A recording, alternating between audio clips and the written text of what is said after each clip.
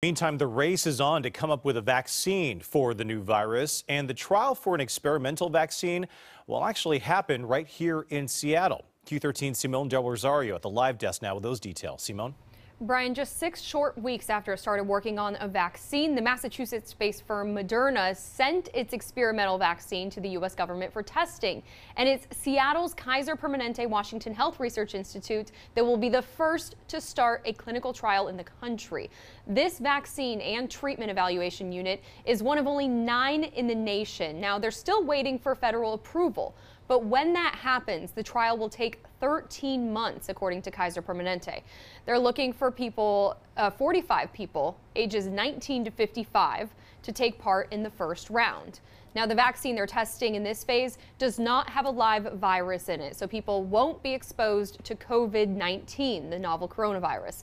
In the first phase with these 45 people, scientists are testing the safety of it and whether the vaccine produces any immune response in the participants.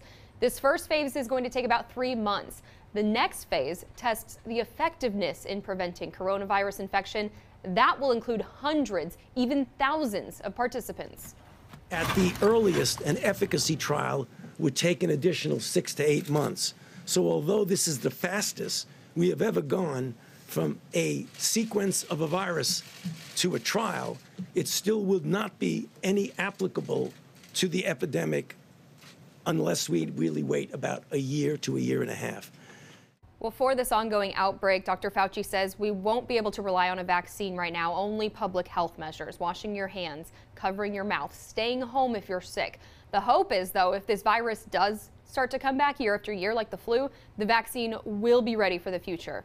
I spoke to pediatrician and our local Congresswoman, Dr. Kim Schreier, about its development and whether it's safe.